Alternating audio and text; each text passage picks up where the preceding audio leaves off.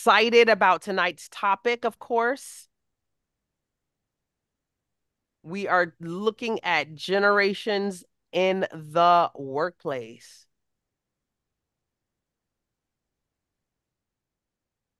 No, Cleveland doesn't have a Golden Gate Bridge yet. See, that's wishful thinking. Michael. Oh, Michael is coming in hot with the comedy today. I appreciate that. Okay, I'm making you the host again. Okay, very good. Thank you. Okay, you're all set. You're going on YouTube and you're recording. So, All right, fantastic. Thank you so much. We are going to give it one more minute and then we are going to go ahead and get started. I'm going to just start sharing my screen right now, just so that you know that you are in the right place. All right. If you are here for our SCORE soft skills workshop, tonight's topic, who's in the workplace? We are going to be looking at generations in the workplace tonight. And looks like it's about time to go. So we will not delay this fun fest any longer. We're going to go right ahead and jump on in. Um, Before we get started talking directly about our topic, we're going to talk a little bit about SCORE. Anita, did you want to talk about SCORE? Did you want me to go ahead and do that? no, you can go ahead. That's fine. All right, fantastic. So what you see here is SCORE's mission and value statement here. SCORE's mission obviously is to foster vibrant small business communities through mentoring and education. We aim to give every person the support they need to thrive as a small business owner.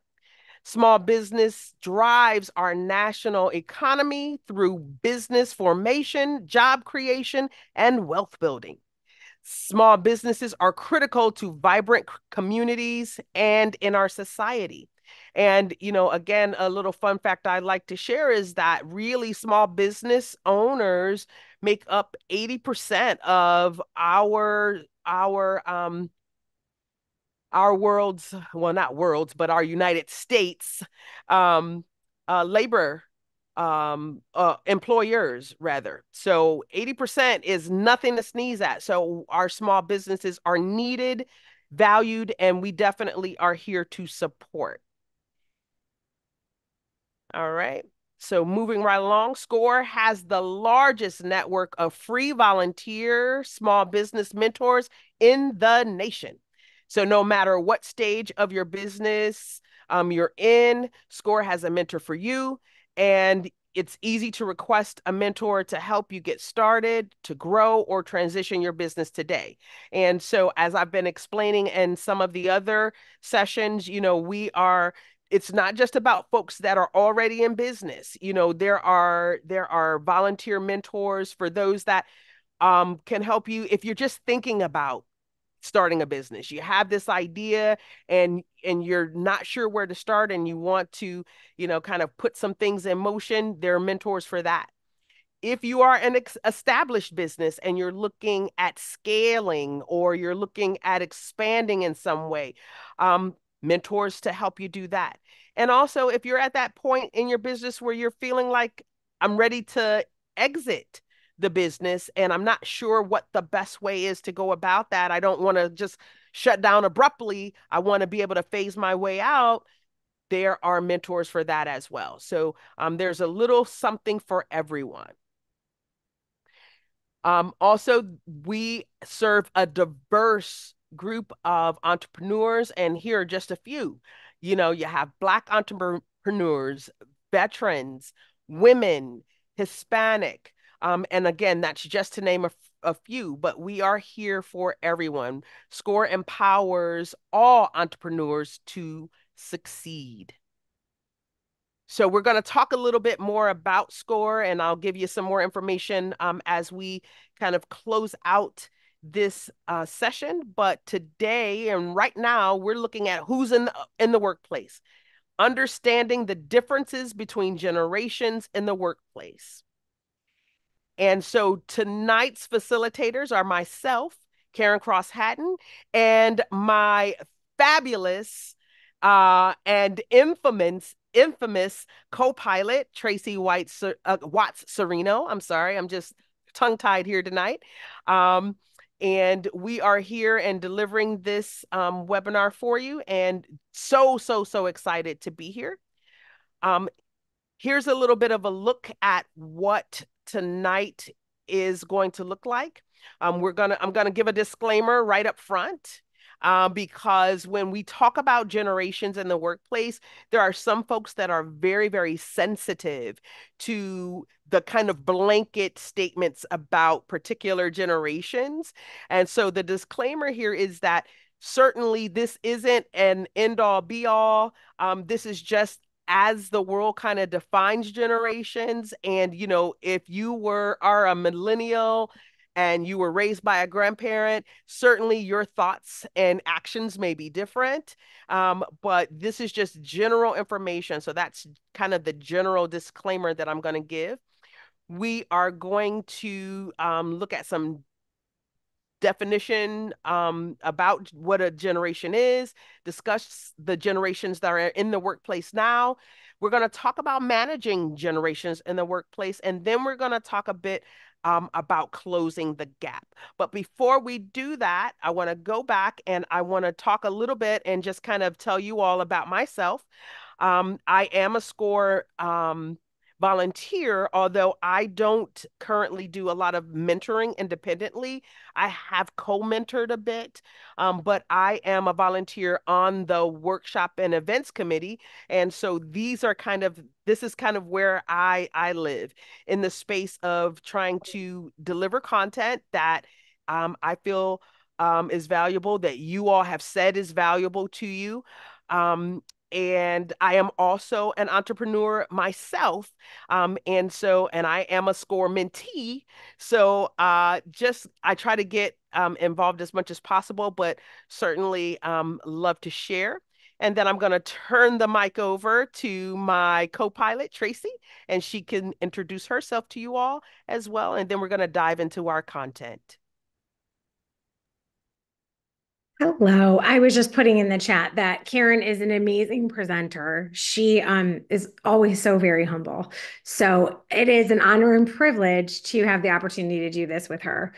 Um, I love the way that Karen puts content together and always shares it in a really fun, exciting way that makes it really relatable. And that is what I have completely fostered my entire career on is sharing my hurdles of when I fall down and stumble, oh, what's the solution? And that's literally how I have become a 5-time #1 international bestselling author and a podcast host of Beyond Common Business Secrets, which is currently ranked as one of the top 5% of podcasts in history of podcasts. I always think it's because I talk too much, but it really is because I share in a really vulnerable way what's really going on. And as Karen said, my name is Tracy Watts-Sereno, and really, I put in the chat that this topic tonight about generations in the workforce, it really can be it's a trigger alert. Just know that this is an open, safe space, and we're all here to help. And it's okay, even if you do get triggered, we're going to work through that. So we're here to support you. And this is the place to kind of challenge and talk about the little uncomfortable topics that come up with different generations being part of the workforce right now. So just know that we're here to serve you. And Fantastic. oh, Thank you there you go. so much, Tracy. Yeah, I was just trying to get to my mute button. So let's dive in. Let's dive in. Hold on, let me get us moving here. All right. So, first of all, what is a generation, right? So, according to the Oxford Dictionary, generation is all of the people born or living about the same time, right? That's simple and kind of cut and dry, right? And so that's kind of a general, broad overview of how we're defining generations. When we're looking at generations in the workplace, right now, what we can see is as of 2023, there are actually five generations in the workplace. You have your traditionalists, your baby boomers, your Generation X or Gen Xers, millennials, and your Gen Z or Generation Z, right? So these are the categories that cover everyone between the ages of 16 and 75, which the Bureau of Labor Statistics kind of breaks it down even further into categories by decade. And so, I mean, you can really get into the weeds with this, but for the purpose of tonight's conversation, we're not going to take it that far, right? But there are five generations right now in the workplace. And so, um, right now here, oh, excuse me, let me move us ahead. All right. So the five generations again, we have, and then there's a larger research, but the five generations again that are in the workplace, where this is just kind of a repeat. But I just wanted you to know that there is also a research report out there that can it kind of addresses some of the cutoff years and the attributes of the various sources. Um, because from source to source, depending on where you look, it's also defined differently, the years and the attributes that of each generation. So there's more there, but let's kind of jump in here and look. So our traditionalists, also known as the silent generation, if you've ever heard that, this group was born between 1928 and 1945 during the Great Depression and World War II. So although the youngest members are in their late 70s, they're steadily growing in the workforce because fewer of them are retiring. And some of those that have retired are finding themselves coming back to work as greeters in different places just to be able to supplement their incomes. So, according to the Bureau of Labor Statistics, again, around 12% of the people above 75 will actively participate in the workforce by 2030. So that's a huge jump again from just 5% in 2020. And so I'm going to just kind of throw it out there, and I want to know what your thoughts are in the chat. Why do you think that there is such an increase? 12 from 5% in 20 in 2000 in 2000 rather to a 12% by 2030. What are some of the reasons you think that some of our traditionalists are returning to work? Boomers are best. All right, Michael. And if you don't want to type in the chat, you can feel free to unmute yourself and let's participate in the conversation.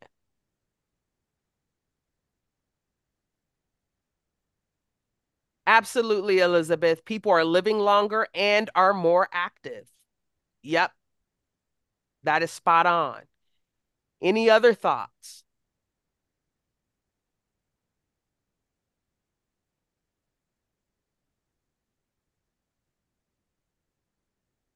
Any other thoughts? Right. So people are living longer, they're more active. As we look at various things where some the cost of living has increased so much, and oftentimes folks are just trying to get a little bit extra because they're not able to continue to live off of what Social Security or sometimes their pensions may be providing them. Some folks just retire and they're bored. They want to That's what I feel was going to touch useful. on, Karen. Oh The yeah. number one, when I talk to anyone of this generation, Mm-hmm. they say, "Oh, I've tried retirement several Mm-hmm. times." And I think there's a fear from what I've heard and what people have shared with me is that there's a fear that they know too many friends that have died Mm-hmm. that got bored. So Yep. they're really like afraid of being bored and end up but it's been cool of how many different careers they have had the opportunity to have. So Absolutely. I love talking to people of this generation. Their wisdom is amazing. Absolutely. And they want to feel useful, Yeah. right? They know that they've given so much over time and they want to feel useful. They still feel like, and they know that they still have something of value to offer in the workplace. So let's talk about our boomers, which Michael is obviously a boomer because he says boomers are the best, right? So our boomers are born between 1946 and 1964. Many baby boomers retired during the pandemic and continued to free up jobs for younger generations. On average, boomers held 12 jobs over their lifetime. That's an average, only half of which were after the age of 24. Their loyalty to their positions gives them a deep understanding of their job role and chosen industry. You know, and again, why do you think that there was such kind of a boost in retirement of our boomers after the pandemic? Let's drop a few thoughts in the chat, and or you can feel free to unmute yourself and share your thoughts.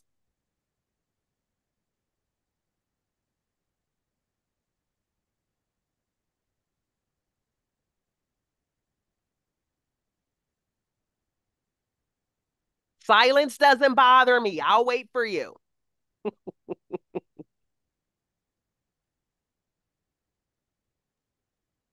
Karen, what was the question? Oh, the question is, why do you think that many of the baby boomers retired during the pandemic?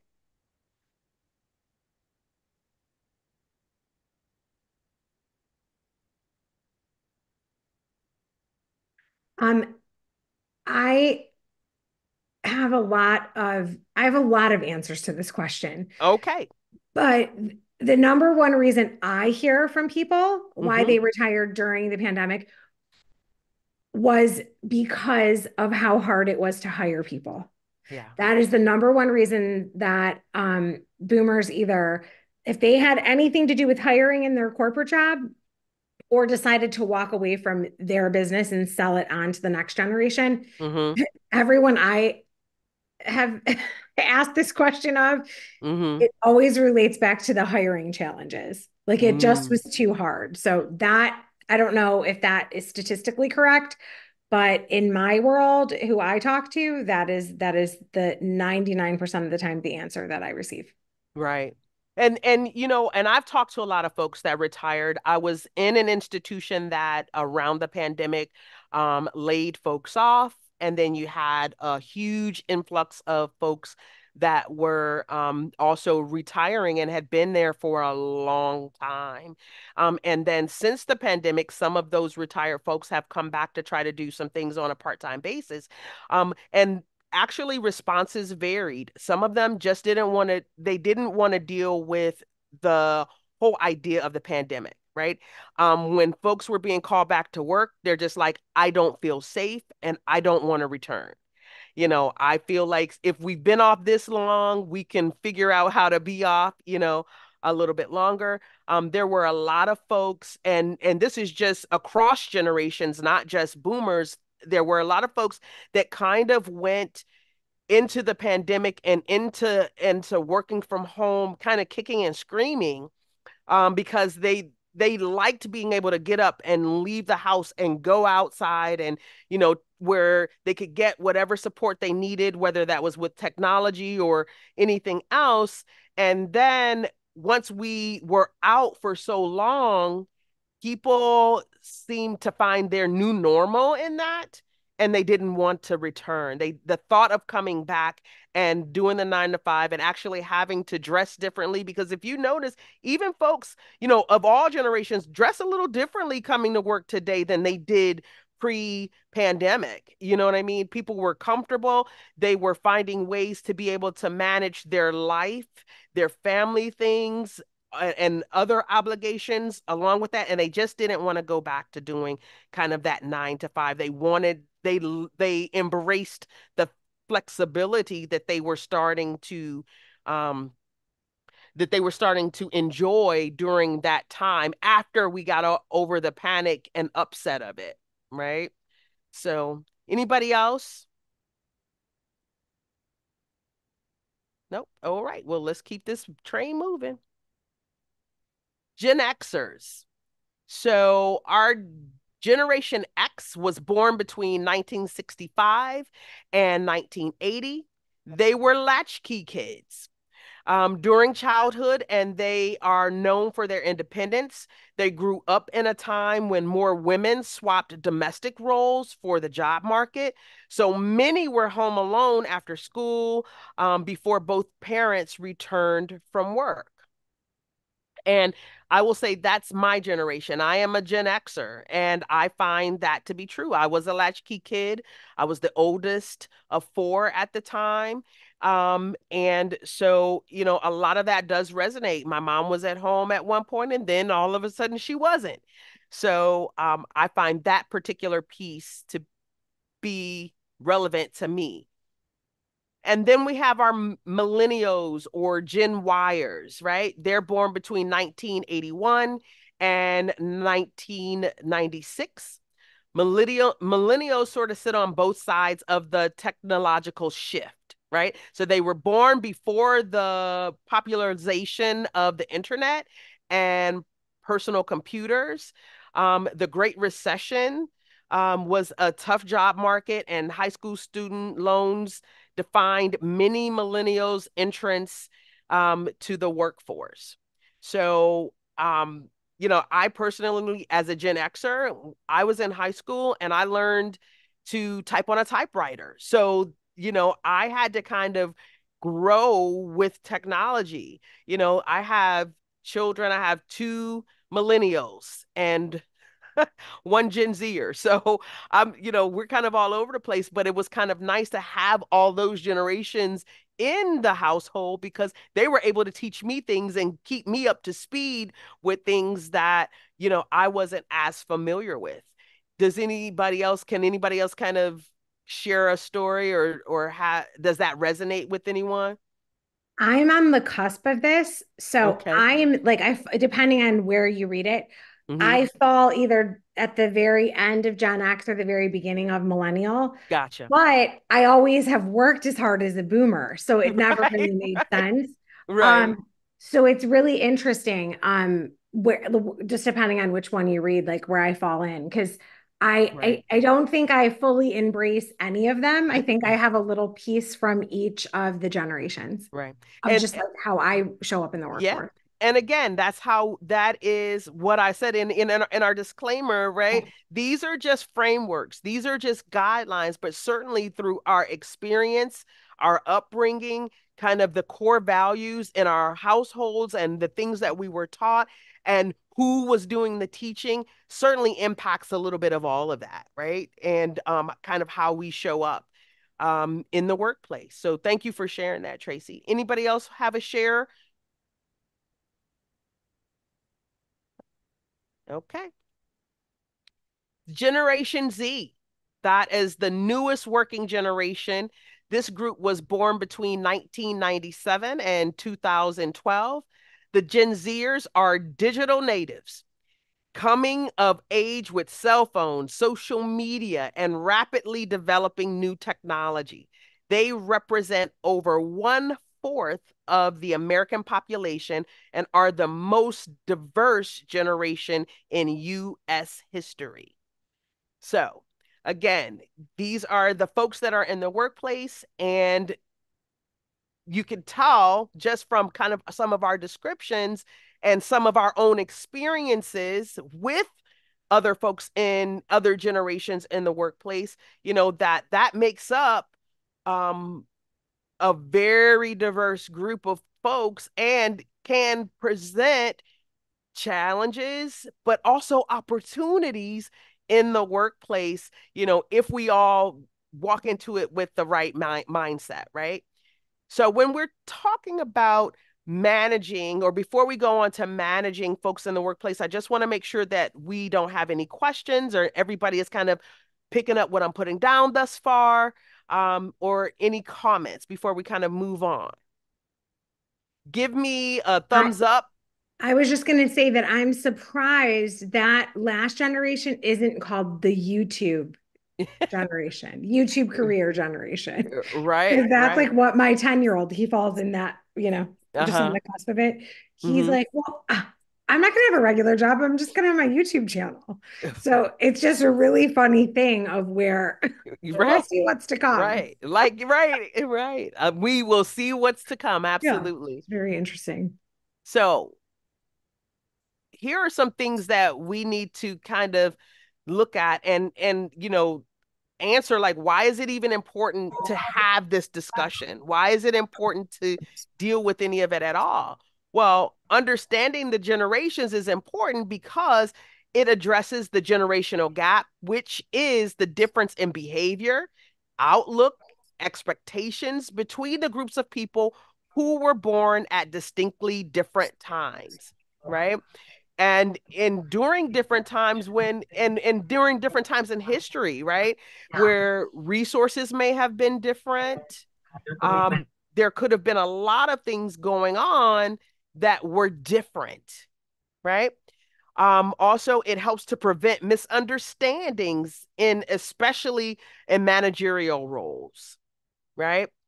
And it also helps address communication needs. Are we looking at email versus texting? And really also understanding who's in the workplace with you, right? If you are a small business owner and you're hiring folks into your organization, kind of understanding some of the nuances of that. And the value of being able to have diversity within that workforce. Anything to add, Trace? Nope. That Nope. says it all. You said it all. All right, fantastic. So let's look at multi-generational kind of teams here for a moment. Oopsie, let me go back one. All right. So work teams that comprise multiple generations perform better than those that do not. Are there any guesses as to why that might be? I know this group is quiet, but I'm going to keep on asking the questions. I would So, say it's because of the diverse thinking. absolutely. Absolutely. That is spot on, Tracy. Diverse thinking. Any other thoughts? I also think that, and we're going to talk about this next week a lot, but Mhm. I also think it's the ability to problem solve is going to be a lot more helpful when you have a team that has some people from each generation. Absolutely. And when you're able to bring experience, right? Life experience, work experience, industry experience together with the technology experience, and like you said, that diversity in thought, Mhm. um, and when you're able to just bring all of these points of view into your organization, you could seriously be on the pathway to prosperity, right? Because you're using the best of the best that is out there, right? In both knowledge, experience, and technology. And you have if you get it right, if you get the formula right, if you get the mix right, you have one heck of a workforce there, on your side. Um, Also, yeah, go Karen, ahead. Michael wants to know if you can cite some examples of bullet number one. Of bullet number one. Cite some examples. Companies that comprise. Well, if you look at even just some of the best places to work, when you think about places like Google and Apple and some of those other kind of industries, you see multiple generations within those companies, and you see like think tanks coming out of some of those companies, right? And those folks that are able to kind of develop that team collaboration, they're able to brainstorm together. Those are just a couple of examples that kind of come to mind right away. But certainly there are more. Can anybody else think of or work in a space that you find that to be true?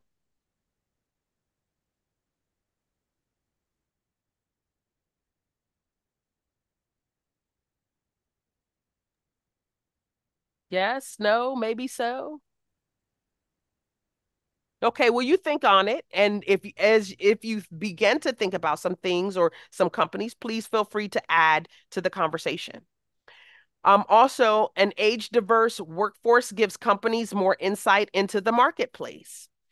Because we are all looking for our information and consuming information in different places, right? Um, Generationally. Um, and that's not to say that there's not some crossover, but like Tracy, in your example, when you talked about your son saying, we'll find it on YouTube, right? There are folks that still rely on print media, right? And digital media. There are some folks like my kids, they do not do Facebook. That's a me thing, right? They don't do Facebook. They're on Instagram. I'm not on Instagram as heavily. They're on TikTok. They're all over the place. And so they're consuming information and we are consuming information. We are all consuming information in different spaces.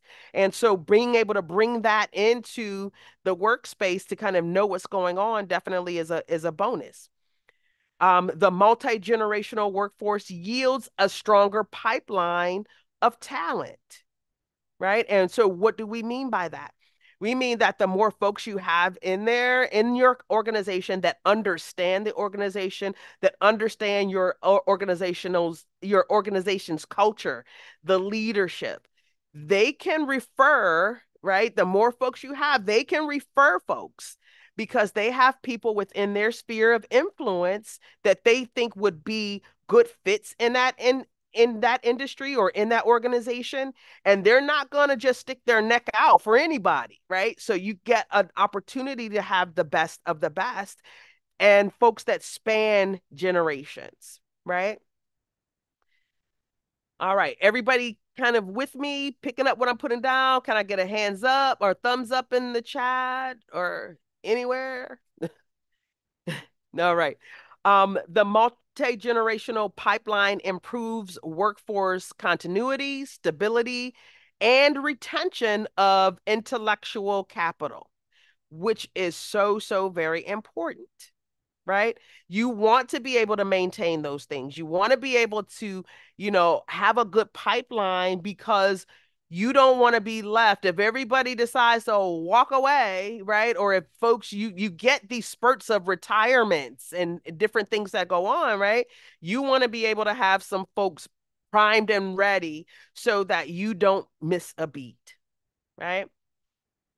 A multicultural workforce boosts it should say boost, not booze, but boost the bottom line of many organizations based on greater engagement and performance.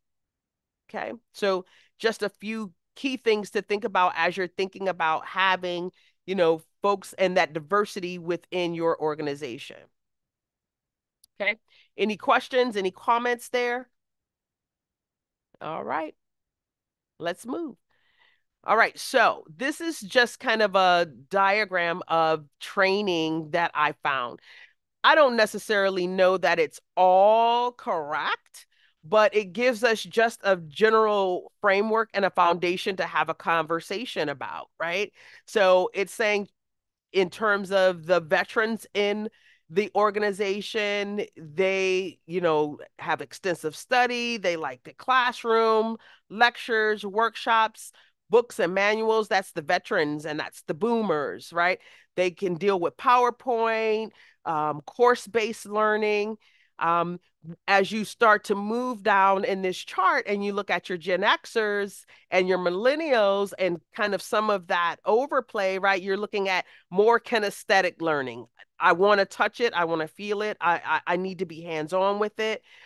Kits, learning is supposed to be fun, right? Um, Exploration, um, and learning through play. It just kind of changes over time. So do you all find this to be true or false, or what does that look like for you?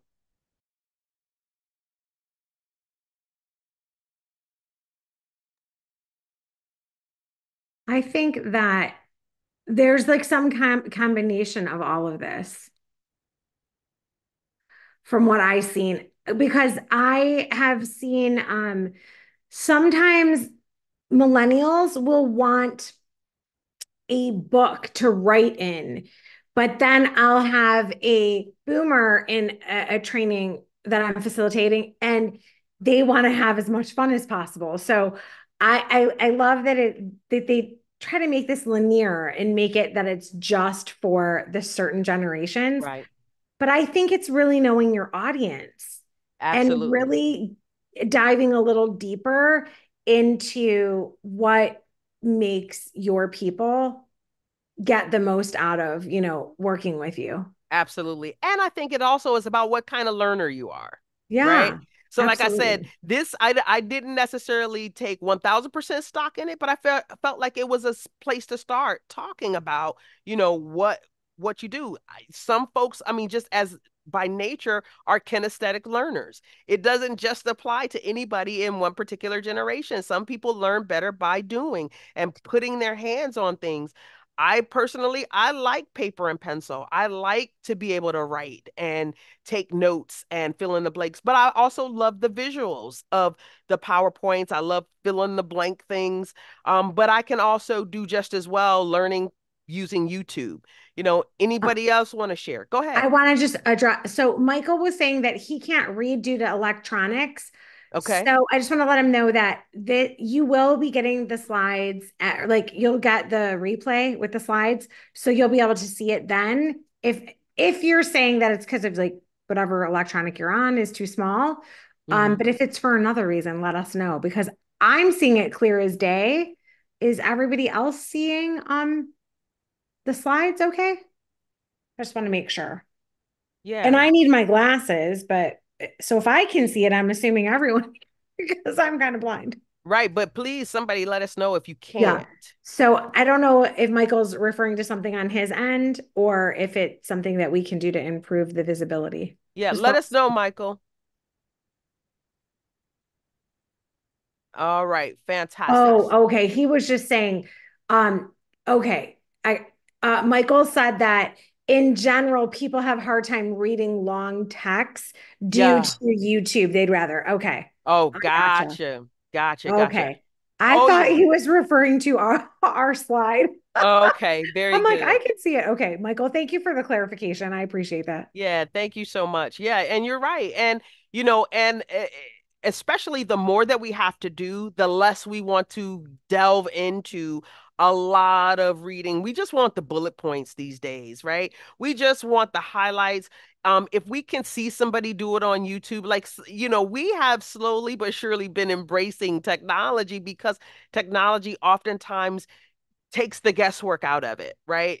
And the more I'm able to see how to do something, the more I feel comfortable with it because I can see what it's supposed to look like, right? For me. Um, I, so yeah. I will. It's so interesting that you're saying that, Karen, because one of the number one things that my clients and students will always give feedback about working with me Mm-hmm. is I create these little Loom videos of Mm-hmm. exactly where to do. Like if Mm-hmm. this is how if they want to start a YouTube channel or they want to go on LinkedIn or Right. Instagram, I will create a video that walks them through page by page and they have the written text or the Mm-hmm. video and Mm-hmm. it's so makes it so easy and Yeah. it's in alignment with my teaching style Right. and the way that people learn. So that's definitely a technology. If you guys haven't checked it out, it's called Loom. You can make these really amazing training videos and you can use it within your organization to train your team as well. Oh So yeah. And another nugget that I'm going to write down for tonight too, because we are learning partners in this thing. So absolutely. Yeah. Because What this is the website you said? it's called Loom Video, Loom. And What does it do? It allows you to It make. allows you to make a training video. So just hypothetically, say we were gonna make these slides for this presentation, and someone didn't know how. I have this training video made. This is how you make the slides and show exactly where to go and where to pull content and how you would curate them. So it could be how to create a landing page for your website. I use Loom to teach my clients everything so Mm, that So they have a step-by-step tutorial of how to do it so that when we get off the coaching session, they're not later going, "Wait, what did she say?" They'll mm-hmm. have a video. so do you have Fantastic. to do a subscription and can you do Yeah. SOPs on it? Yes, I create all my standard operating procedures, and yes, you have to have a subscription to use it. It's a paid service. Okay. Great. Thank you for sharing. Yeah, you're Yes. welcome. Thank you so much. But depending on how much of that work you do, it can be something that kind of pays for itself after a while, right? Exactly. Yeah, Um, it, it's yeah, pretty just, low cost. And yeah, sorry, and just to confirm, Yeah. loom.com, LOOM. LOOM. Yeah. mhm. Fantastic. And thank you for sharing that, Tracy. All right, any more questions? All right, fantastic. Let's go on and talk a little bit about how to bridge the gap, right? So, how do we bridge the gap between the generations? We foster a work environment that respects and values differences. That's like number one key, right? So, we want to be sensitive to various work styles and communicate through different channels because there are some folks that would rather get a text than an email, some that would rather you make a phone call than text or email, some that really like that face-to-face interaction, so they'd rather hop on to a Zoom or have you come to their space to have a conversation. So, it's number one, super important that you know who's in the workplace. Who is in your workplace and how do they best like to communicate? And that doesn't necessarily have to do with generations specifically, but it's about people, right? And your human capital within your organization. You also want to recruit and you want to have recruitment and retention strategies established across a variety of channels so that you're able to reach a diverse population of people. You want to go where your potential employees are and where they consume information, right? So just one of those things to keep in mind. You want to offer a range of benefit choices to meet your employees where they are at. So what does that mean? That means that money is not always the only motivator for folks, right? And depending on where they are in their life and kind of their lifestyle, time can mean more to them than money. A varied work schedule, the depending on the benefits that you are offering. So you want to make sure that you have a good offering that really is creates a win-win for everybody, right? The folks in the organization and for you as well, because where there are good benefits, people stay. People hang around where they can feel like they are valued and their needs are met. You also want to utilize the traditionalists in your training of younger generations. Um, they help to kind of bring that historical knowledge, that industry knowledge. They feel valued as employees because they have a lot to offer and a lot to be able to share. There's also research that shows you that mentoring and pairing various generations or folks that are within various generations helps to build that team. And they're able to give a good exchange, right, of information and good exchange of skills, and they can learn from each other and really become learning partners within your organization. And also involve older generations in the training of diversity initiatives, right? Because that helps. Karen, Yeah, go ahead. Michael had a question Sure. about if you have suggestions how to structure bonus plans to increase retention. Well, again, that is number one, knowing who's in your organization. And I'm always going to start there. What is the culture of your organization? Who's in your organization? What kinds of things do they value?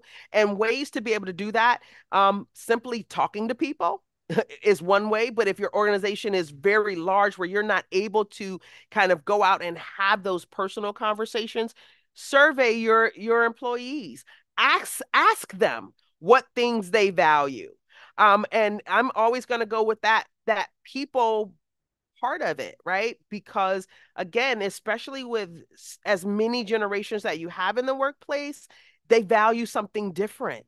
And so I would start there, right? And then I would also, once you get that information, really take that data and read through it, comb through it. If it's something that you are not sure about, go and ask questions about it. If you're doing it anonymously, you can certainly pose it in a town hall or a staff meeting or whatever. We had some of these suggestions. If any of you, we weren't quite sure about this. If any of you have some suggestions or can provide some clarity around that, please share. So that would be, for me, the number one thing to do. Tracy, do you have any to add? Mm, The go-to for me is always ask, is just, you know, ask again, ask every way possible. Mhm. Breaking bread with people is usually the way to get them to share the most truth. Mhm. So that would be my go-to move. Right. I don't always make it known that I'm trying to get this information, and then I get more of it. Hmm. Right. So How do you make it that's what not I would say. known? How do you make it not known that you're trying to get the No, I information? mean, I don't always open with, hey, I really want to know what you want for you know, for your commission structures and retention. Like I might not say that I'm trying to get this out of you. Does that make sense? No, because what is it that you do say? I would just ask a lot of questions. Be curious, build a relationship that builds the foundation of trust. Because I Hmm. think sometimes when you come at it from just, oh, well, what would you like a bonus plan to be? People don't know what to say. They feel put on the Hmm. spot. So Hmm. I would really go deeper and build a relationship to really start to know what your people want. Right. And that is key, Tracy. I'm so glad you said that because the relationships are what's going to give you the most information anyway, right? By any chance, do either of you ladies have like a template of a survey of survey questions, good survey questions to ask your employees? I have tons and tons of those type of templates, and yeah, Can inside of you my business programs, can tons you of them. share something with us? I can go through it. It's usually in my paid content, but I can probably create something. Yeah, like even a one pager of, hey, these are great Yeah, questions to ask your employees. yeah. That I is can look very through it and awesome, bring that. Chris. I can bring that for next time. I won't be able to grab it tonight, but yeah,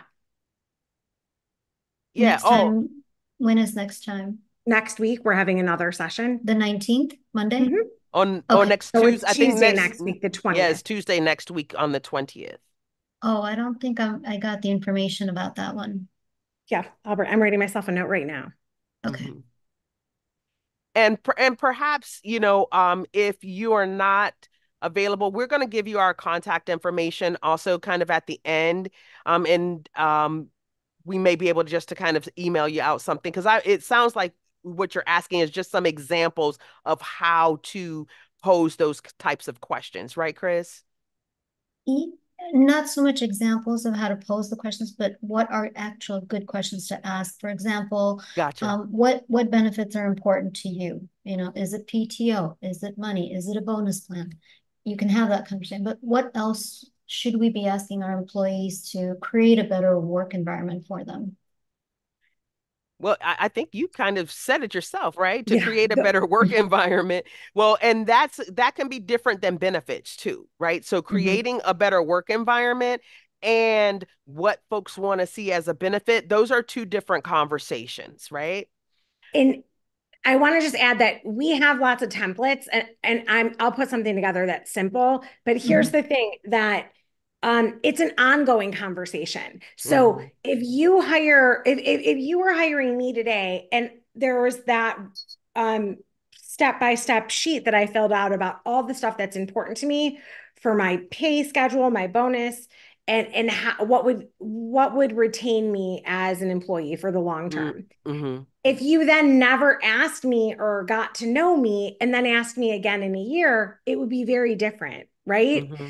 You ask me again in 3 years, but if you stay actively curious and always wanting to know that information, you're going to find the sweet spot of what your sort of hiring pool wants the most of.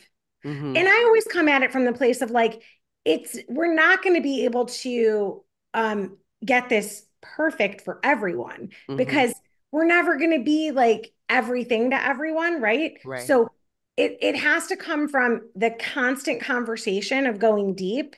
And as people's life changes, like life happens, people have babies, they move, Mm-hmm. they're engaged, or they take up some exotic travel that they want to go underwater diving.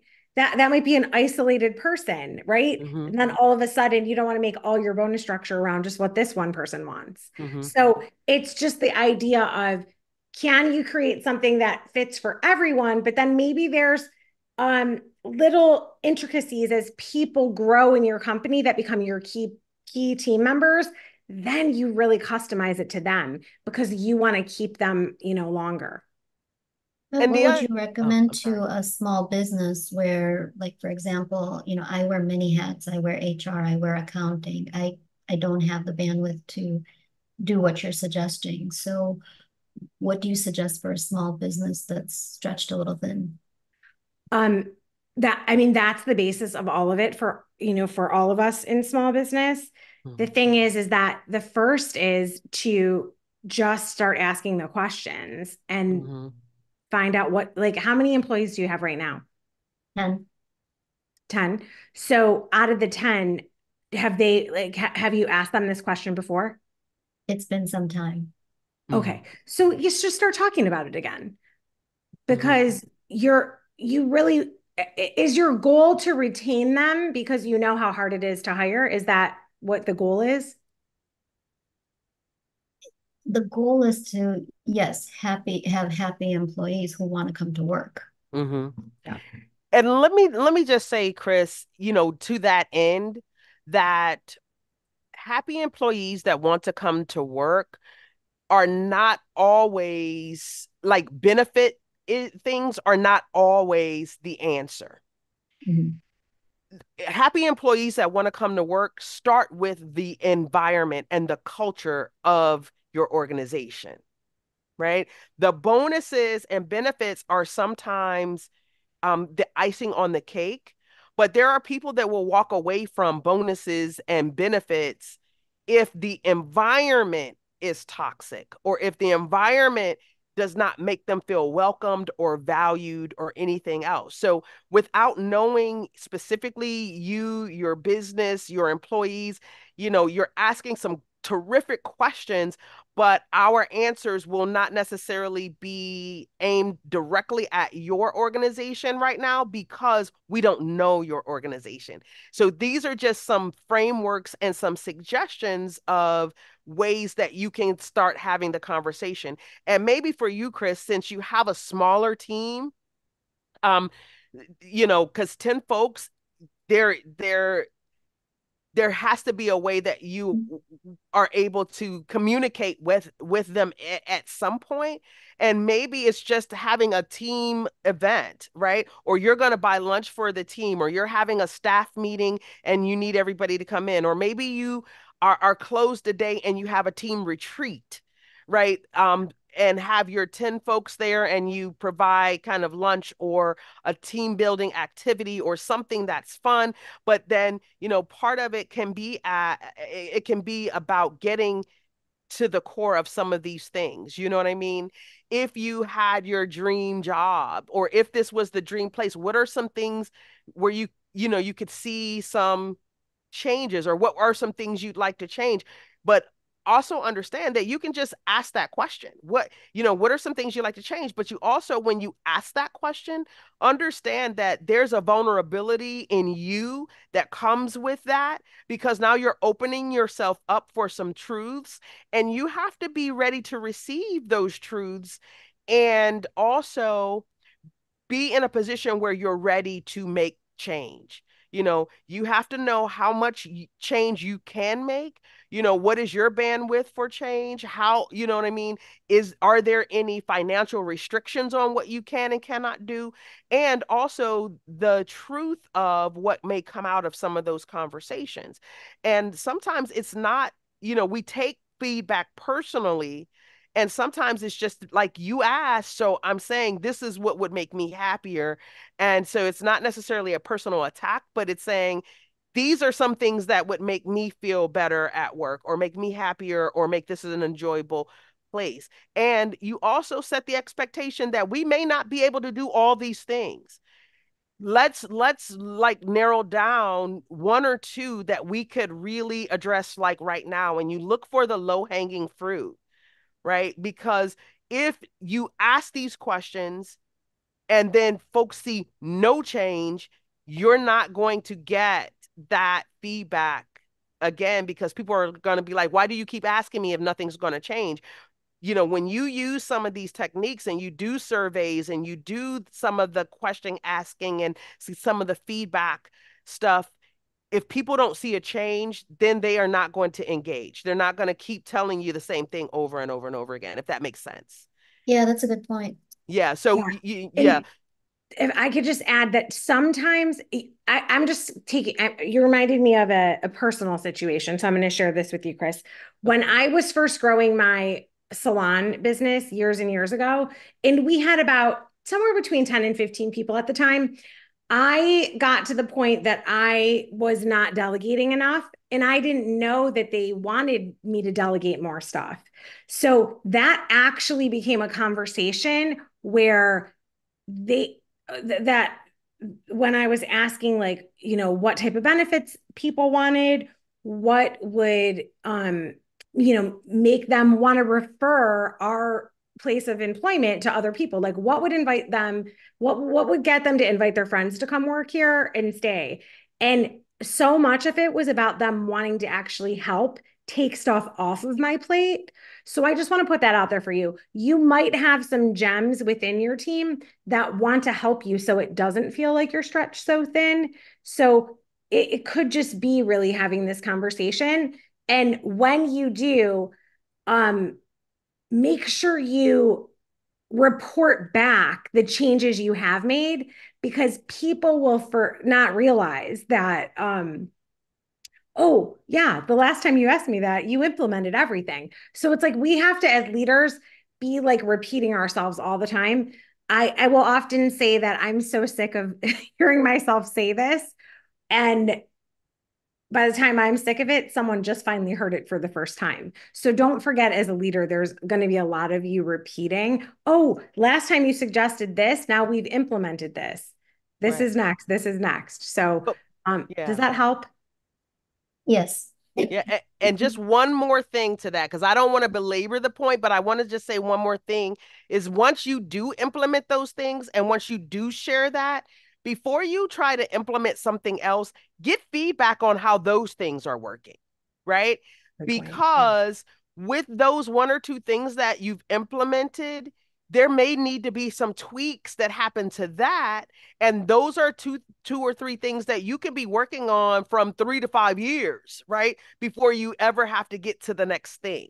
Right. So don't just slap it on and say, okay, now this is it. No, now we've tried it this way. We've implemented it. You all said that this is what you wanted. How does it feel? How is it working?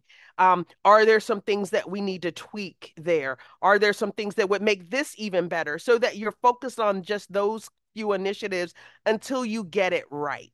Does that make sense, Chris? Yes. Okay, very good. Any other questions or comment? Great discussion. Thank you so much, Chris. And thank you, Tracy, for those nuggets and gems. Anybody else? All right, then let's move along. All right, so you want to always be open to change. You want to recognize that your workforce grows, that the needs for your employees will change, and you want to be able to embrace those changes. And I think, Tracy, you alluded to that earlier. Like you said, if you ask me in the survey today, and then 3 years not from now and 10 years from now, certainly there will be changes. And so we can't just do this once. We have to constantly be asking and adjusting as much as we can, understanding though that the needs of the business are going to come first. So we're not suggesting that you sacrifice the needs of the business, but we're saying, how do you create a win-win, right? And you want to create a consistent line of um, communication so that you are always aware of where your employees are so that you can meet their needs, right? So this is, again, a continuous conversation. And I won't belabor that because Tracy, you talked a lot about that just a bit ago. Um, but if anybody has any additional comments or questions about that. I was just responding in the chat to Okay. I think I'm gonna say your name wrong, so please correct me. But is it Kushali? Kaswali, it's Oh, very Kuswali. deceiving. Oh, that's beautiful. Thank you for Thank correcting me. you. Kuswali, that is You're Kuswali. beautiful. welcome. Is that Mhm. correct, Kuswali? Okay, Yes. so you had said that the company you worked with showed great appreciation and that you really stayed for 8 years because of that. So, Yes. how did that company do that for you? Because that will help us. Right. So, That how were they able it to just do I that don't for know. you? They just made the right. They were very selective and selected employees and also patients because they wanted to maintain a certain culture within Yes. the I love facility. that. Hmm. That's wonderful. So, I Okay. and love it You that. just see worked that out really selective. well. So they were selective with who they chose, patient that the right people would come. And then were they patient with how they trained you? Yes, there was Mm. constant training, Hmm. continuous all the time. We had meetings or staffings to keep everybody in loop where all departments had to join so Hmm. everybody knew what was going on no matter where they were in the building. Right. So And you're just, I'm sorry, go ahead. and it's just that was the first work environment that I had actually experienced like that, and it made me work more because I was so comfortable. That is fantastic. Thank you so much for sharing that story. And You're I think welcome. you have really driven home the things that we're trying to say, right? Because what did I say? Yes, It starts with the culture, right? yes, It it really starts does. with the culture. You can have the same industry and you can go from this place to that place to that place doing the same thing, but you stay because of how they make you feel, right? Fantastic. And so, and Chris, again, to our point, that's the difference too between the benefits and the culture, right? Just that feeling of appreciation and how they communicated and what they did um made a lot of difference. And it wasn't stuff that they necessarily had to come out of pocket for, right? It wasn't stuff that necessarily cost anything or cost a Correct, lot, right? correct. And But even it some was of those that just added to it when they would provide, say, exactly you don't have to buy lunch today. We provided lunch for you. Just all of that just added to it. beautiful. Like I said, it's the icing on the cake, right? Yes, Yeah, fantastic. Thank you. So, you're welcome. yep, learning partners we are here today. All right. And so we are actually coming up to this is kind of the end, right, of our presentation for tonight. But before we go, one thing that I always like to do is I have two things that I'm going to ask of you. And this is for everyone. First of all, I want you to put in the chat what is your biggest takeaway from tonight's conversation. The second thing that I want you to think about and put in the chat is The one thing this week that you're going to do with the new information that you have that will impact you when you're thinking about generations in the workplace, whether you're doing it as an employee or an employer. So, your one great takeaway and one action that you will commit to for this week to get done. I can go first. All right, Tracy. So I um took away that people really need more step-by-step questions, things that will spark the conversation for bonus plans, how to increase retention. And I commit to bringing a one sheet for you guys next week. So there you go. Oh, fantastic. Thank you for So kicking us off. All right. Do we have any wisdom in the chat yet? And if you would rather just speak it, you can certainly do that as well. But oftentimes we find when we write it down, we then have a vision, a visual of that, and that we will remain more committed. But if you feel more comfortable just unmuting, please feel free to do that as well.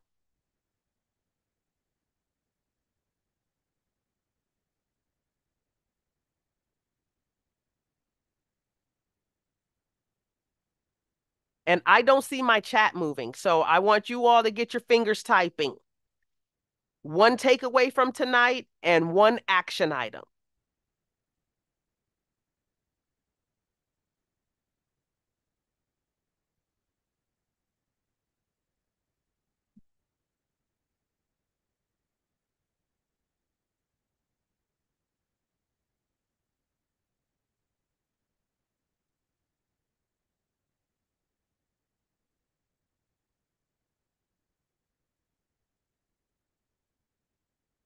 Hello. I see no fingers moving. it must have just been so amazing and wonderful that they just could not type. It was just like hands could not type all of that amazing content that you shared, Karen. Okay, well, let's unmute and let's talk Oh, here about we what go. those Here things we go. are. Okay, We've got some very things good. now. All Okay. right. Can you see Chris's comment or do you want me to read it Uh to you? yeah, can you read it to me, Yep. please? So it Thank you. says, we are really struggling with getting our team to finish SOPs. So my immediate takeaway is to check out Loom to get our SOPs done so everyone Nice. can be freed up, more productive. Yeah, that is wonderful. Because Nice. when everybody knows what the standard operating procedure is for every area, it frees up so much time and energy spent on asking how to do things. So that is a huge first step. Congrats, Chris. Yes, fantastic. And it also helps to, when you have that, it helps to cater to all learning styles. So whoever you're sharing those SOPs with, Yeah. as well, that could be of value. And you'll see when you record your first video, you can add where you can edit the transcript. So if you have people that would rather read it, they can read the transcript. Mhm. Some people like to follow along with the video with the transcript, and some people like to play the video, put it on pause, and go 2 steps and then stop. So you'll find that it's gonna really help you with all your learning styles. Very good. All right. What, anything else in the chat, Trace? Just that light bulbs went off. Yay, we love when that happens. And then Yay! um Kushley said that Loom is also a great takeaway. Yeah, good. Yeah. It was something that Karen said that made me go, oh, well, hey, maybe we need to share this. So there you Yeah. go. Good Very teamwork. good. Very good. Okay. So finally, we want you to connect with us. So this is me, and these are all the ways that you can connect with me. You can certainly shoot me an email.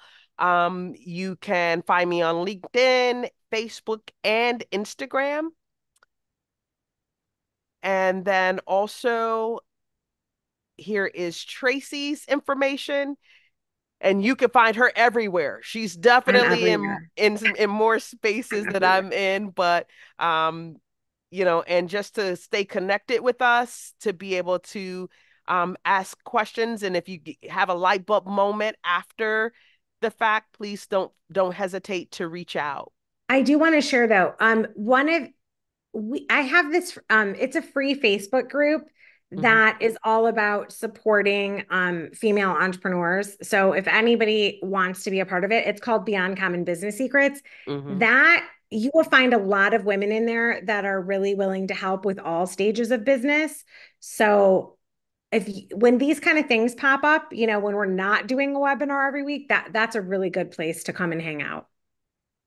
Karen, I think, are you in that group? I can't I remember. I need to am. I am. Okay. I I am was in like, that yeah. group. And Yeah. like, it's like every Monday we'll do like some type of thought. Like, I think today was like, what was the biggest mistake that actually turned into the greatest lesson? So we're always doing thought-provoking things that allow people to share some of their stories. And it just helps us flush business out and not do it alone. Yeah, absolutely. And so again, next week we will be talking about Tracy, about bringing solutions to the table, right? How to empower your employees to do that. Yes, we are going to be talking all about solutions.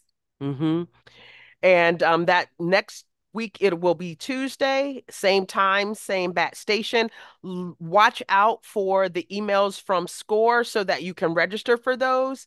And that series is a part one and a part two, and those are actually the final two um sessions that we have in this leadership series. And I will be the co-pilot next week and the week after for Tracy, as she will take the lead on that content. But really, really great stuff and great jewels dropped throughout. So we want to make sure that we invite you to look for those, register, and come and join us. And then just a few other words about SCORE really quickly. SCORE is here for you. Um, they have remote mentoring, resilience training. They have a whole resource portal where you can access various trainings and information and videos. And so wanted to make sure that you check out SCORE Cleveland for more information. And SCORE Cleveland, actually, we are serving Northeast Ohio with more than 85 volunteers. Here are some of the areas in which we serve. And so just a little bit more about uh, your Cleveland SCORE. But this is a national organization, and it is a part of the Small Business Administration. And so again, it has been in existence since the 60s. And so they are not new to this. And so, and did I say that it's all free, right? The mentorship, the resources, everything free, free, free. So if you have questions, you want to take some deeper dives into the information, certainly reach out and get a mentor. And again, because the work is supported by the U.S. Small Business Administration and a few generous sponsors, again, this is saying all of this delivered at no charge to you. Okay, any final questions before we wrap for tonight?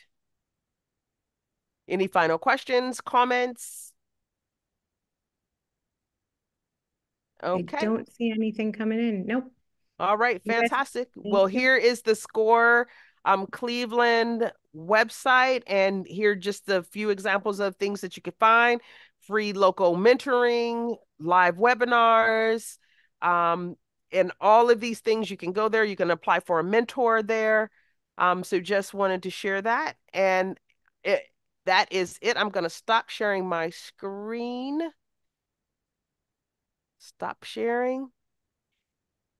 And Tracy and I will just hang out here for just a few more moments.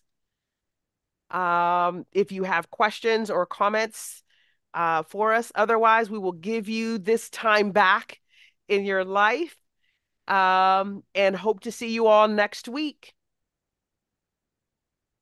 All right. And thanks for joining, everybody. Have a good night. Bye. Thank you.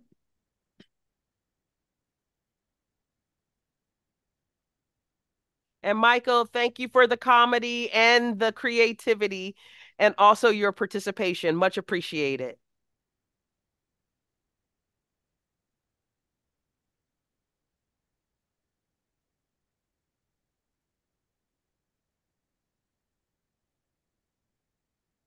All right, Harry, did you have a question or comment for us?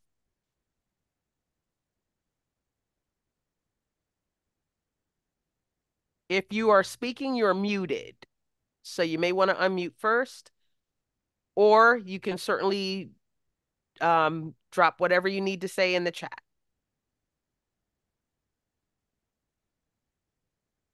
Okay.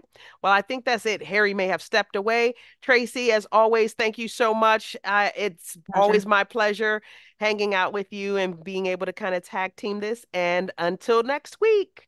See you next week. It was a pleasure. Thanks, All Karen. right. Bye-bye. Bye.